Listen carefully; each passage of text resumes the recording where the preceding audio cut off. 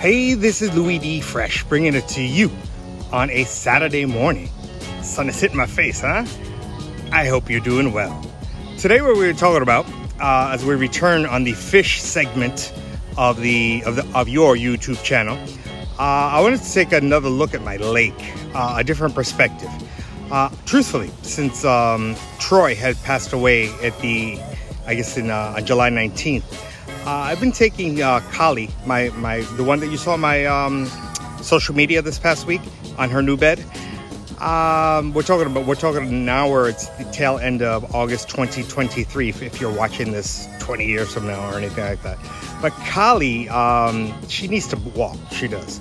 And since I kind of strayed away from it while T was sick, I'm getting back into it, and I'm really noticing the lake in different areas and different perspectives. And I wanted to share with you the lake, because I always use the lake, and please use your lake, your river, your stream, your pond as your learning tool for doing your freshwater aquarium. Again, do not take water or plants or rocks or whatever from your lake or stream or pond. That's a whole different ecosystem, and there could be contaminants, which I'll show you in a second, and it could be actually like poisons and what have you, and the fish or whatever in that particular stream or lake have adjusted. So I think it's really, really important that you realize that you just don't take things from there. But at the same token, you can definitely learn and see how to arrange your freshwater aquarium. And again, the reason I'm doing this now, I know I usually do my videos during the week, is it because it was the first week of school and it was just really busy. And I want to do it now. It's early in the morning. It's a little after 8 o'clock in the morning Eastern time here in South Florida, is because, as you can see, the clouds are already gathering. We're gonna have a tropical wave today, so that means lots and lots and lots of rain. Minimal wind, thank God, but lots of rain. So I wanted to get this in, and so I wanted to show you the lake, and so show you a couple of things that I noted. As we look at the lake, this is a whole different perspective of the lake. That the lake actually ends over there, but I live way, way, way, way down there. So this is a long and narrow lake, but I've never showed you this area before. A couple things that you should know. I'm not condoning anything, but I noticed that and it's in the news everywhere, that the climate is getting warmer. And in my case, I could definitely see it. You see this sort of like these weeds that are floating on top of here? See these weeds? In my 8.5 years living here, that has never happened. You see, even on the other side there are weeds floating. And that's Mother Nature trying to protect herself, trying to keep the water cool. So that's something you should notice. And I want you to also notice, as I try to blow it up a little bit, you see there the water lilies? Water lilies. That's something you also may want to consider in order to hide your babies. You see, hold on, let me blow this up a little bit more, to hide your babies. So if you're doing a freshwater aquarium, you may want to get something that either will float to keep the water coolish because of your LED lights, which eventually we'll talk about lights, and just to keep the fry, your babies kind of hidden from the adults. Let me zoom this back down. But then I want you to notice, I'm walking here. I'm trying to walk very carefully and not to scare anybody. You'll notice right here, you remember I did on my archives hornwort, which is a very simplistic plant. And there you have hornwort live, right there. That's real stuff. And you'll also see some fish. I'll try to blow it up even a little more without messing this up here. You'll see some fish right there. See them there? Those are the little guys. These little guys will eventually grow and move out there and move out there. But I loved, and I wanted to share this with you because I hadn't noticed it until I started walking Kali again. How you could really start to see that hornwort here, live and in person. And you can see the little baby fish there swimming around, feeling comforted and knowing that they will not get eaten so readily. However, as you see on my thumbnail, there are birds that will come by, especially called the anhingas. Anhingas will dive in there, and they will try to eat what's going on in here in the fish, because that's what they do. So they're doing their best they can to kind of hide out. And again, I would not take fish from your local pond or stream, even though it's adorable and is very tempting to do so.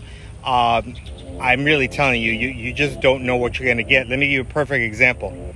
Right over here, people accidentally or on purpose will dump things into a lake or whatever, and you don't know what kind of contaminants are in there. So again, you don't want to do that. So this is what I'm talking about, observing your lake, your stream, your pond. I love that. I love how you can really see, like genuinely, I'm gonna blow it up even a little more, how you can genuinely see the hornwort. I mean, that's exactly what I wanted to get on the video. And there you have it. And it's growing because it's been warmer. The weeds have been growing a little bit more out of control. The plants have never been this high. So the weather, oh, you see a big old fish right there. See if I can catch you. See him? That's how big these fish get. You see, she's huge. I believe that's a cichlid. There's another cichlid coming into the picture right there. So these guys do get big. So, you know, so I know people fish in here and all that. The reason I don't fish in here and try to catch these is I don't want to hurt the fish unnecessarily, because you're just going to do a little catch and release. I don't know. That's not my style, to hurt a fish. I'm here to show you how to love the fish and to observe. Watch them. You see another little guy there swimming along. It really is fantastic to be able to catch these things live and in person. And I didn't think I'd catch a big one, but there they are. They're all over. They're all over. There's another one right there swimming around. So really take advantage and enjoy your lakes, your streams. I wouldn't go fishing unless you're going to eat them, because you don't want to hurt them unnecessarily. And the other thing I wanted to show you is, again, as you design your aquarium, notice that there are plants that kind of hang. Oops, let me make this smaller. There are plants that kind of grow out of the water. Don't be embarrassed to do that. Check it out, see what you got, see if you can do that. That's gonna be actually my next video, is to show you that I had to redo my aquascape, my plants, because of the intense heat that's going on here.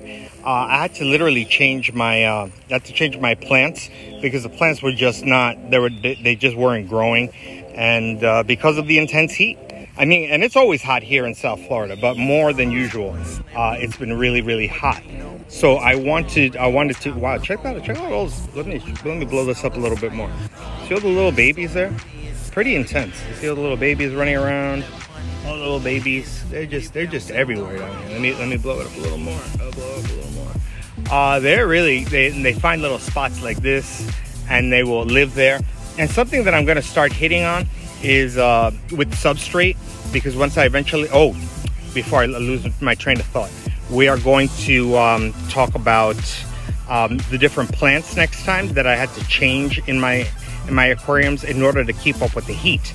So this tropical, whatever it is,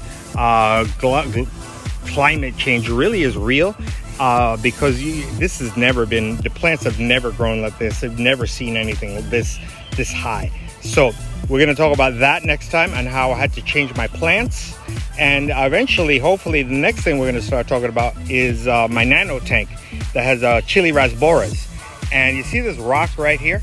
I told you on a previous video, probably a couple of years ago, I don't like rocks in a tank.